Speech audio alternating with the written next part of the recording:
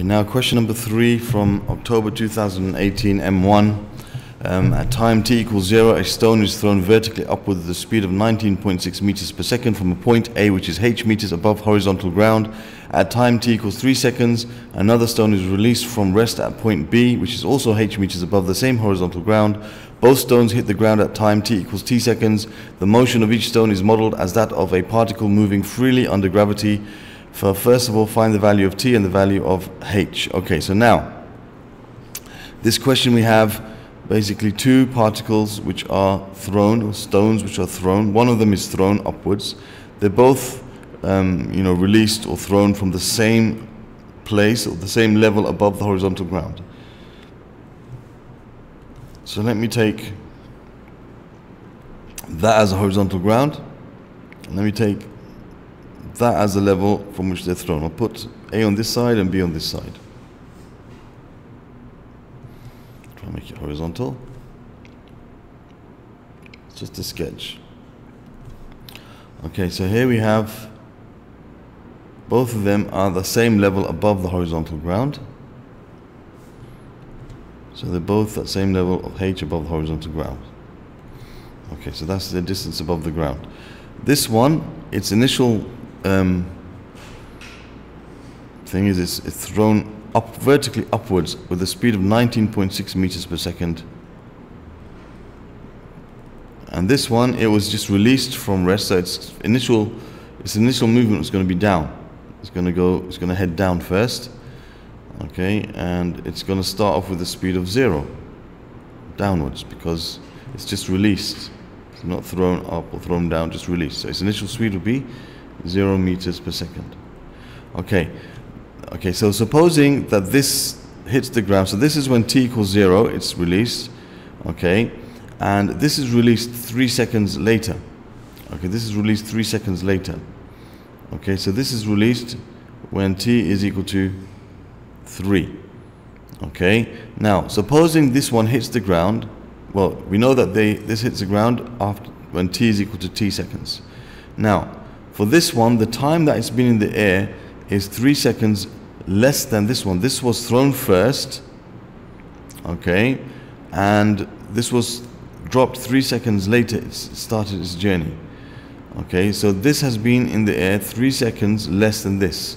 So we could say this is t equals the time that this hits the ground minus 3 seconds. The amount of time that's been in the air, okay, is 3 seconds less than this. So what our t here is going to be is the amount of time that it spent, from when it was thrown to where it hit the ground. So although they both hit the ground at t seconds, okay, this has taken 3 seconds less, okay, than t to hit the ground because it was thrown 3 seconds later.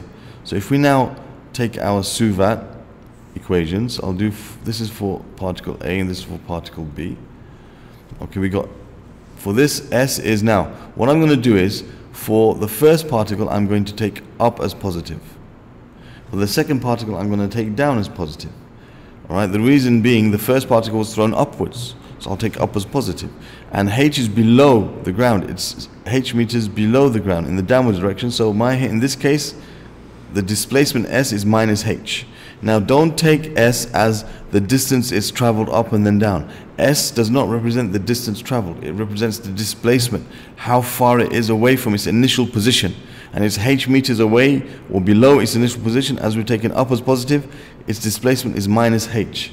Okay, there's a distance between distance and displacement. Distance is the ground covered, whereas displacement is its position, or it's the distance away from its initial position from the start.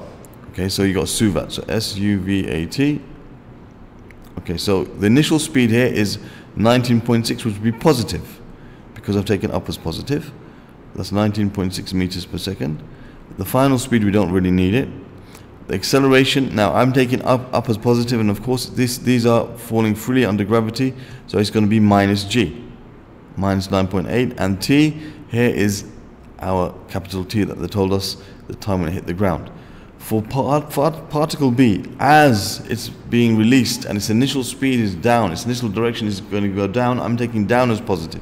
In that case, S is equal to positive h, and u is equal to 0, and V we don't really need, and A is, this time it's going to be positive g. Why? Because it's going down, and down I've taken as positive, and acceleration is accelerating down towards the ground, and in this case the t is 3 seconds less than that's been in the air, so it's t minus 3. If this was in the air t seconds, this was in the air t minus 3 seconds, 3 seconds less.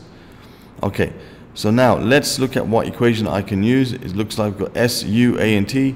Looks like we're going to use for both of these S equals UT plus a half AT squared. So let's look at A first. We've got minus H is equal to 19.6 times T, okay, plus a half times, well, let's take that as G is 9.8, so minus 9.8 times capital T squared. That's for A. And for B, we're going to have S is positive H this time, equals UT, U is 0, so that becomes, that whole term becomes 0, plus a half times A, which is positive 9.8, taken down as positive, times T minus 3 squared. Okay, so let me make a division between these just so I can, alright, so we have minus H, whoops, we have minus H, sorry about that, equals 19.6 T minus 4.9 T squared. So that's one equation. The other equation, we have H is equal to, that's going to be 4.9, there's supposed to be a squared there, what did I put cubed? Okay, you're going to have 4.9 times T squared minus 6T plus 9. So here you'll have H equals 4.9 T squared minus 6 times 4.9, 6 times 4.9, which gives us 147, which gives us 29.4, 29.4 T plus 9 times 4.9, which gives us 44.1. So now this is minus H and this is plus H, so I can basically use these two equations together to solve. So if minus H equals this, then H is going to be 4.9 T squared minus 19.6 T. So I can now make them equal to each other. They're both expressed in terms of H. So I have 4.9 T squared minus 19.6 T is equal to 4.9 T squared minus 29.4 T plus 44.1. The 4.9 T squareds will cancel out. I'm left with, this will be 29.4 T minus 19.6 T equals 44.1. So let's see what that gives us. 29.4 minus 19.6, that gives you 9.8. So you have 9.8 T equals 44.1. So T is 44.1 divided by 9.8, which will give us,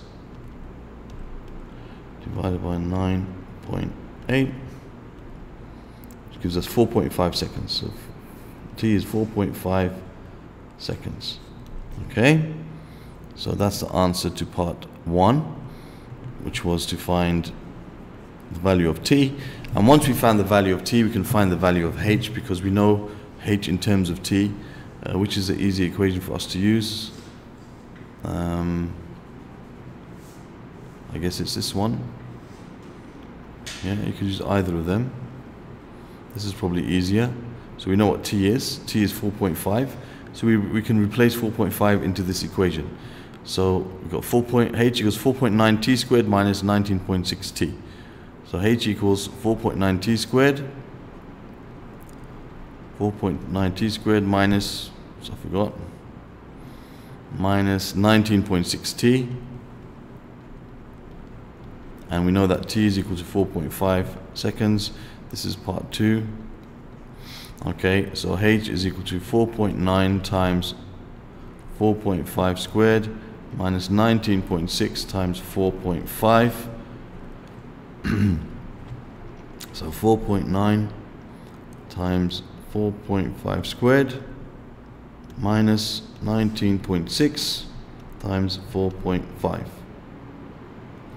That gives you 11.025 meters. So you could write that as 11 meters to 2SF because we used G, or 11.0. This 11 is perfectly fine because we used 2SF, because we use G in this calculation as 9.8, which we're asked to do. So this question, you've got to be really careful about your directions and your signs.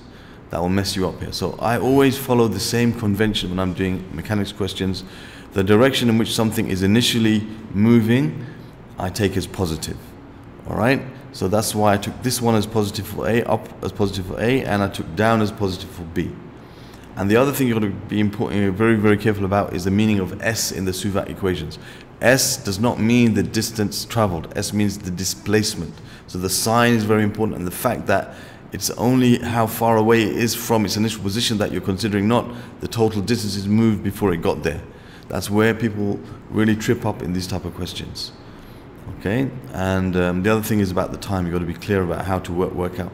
This T here, T does not represent in the equation the time. It represents how long the thing has been under this movement. So this, for the first one, it's, if we call T equals T, this is at T equals 0, this was thrown, so T is equals capital T is when it hits the ground. This one was thrown 3 seconds later, so it's been in the ground for the amount of time that this has been in the it's been in the air for the same time about that this has been in the air, except 3 seconds less. 3 seconds less than this has been in the air. So that's why I put T minus 3. Okay, T represents the time that this was in the air. All right, so this has been in the air 3 seconds less than this. Okay, even though they hit the ground at the same time, the time it's been in the air is T minus 3. The T doesn't represent, this little T here does not represent the actual time that it hit the ground in terms of what time it is. It represents what was a length of time for which it was in the air, undergoing this, movement. Okay, so those are some of the important points that you need to realize when answering a question like this.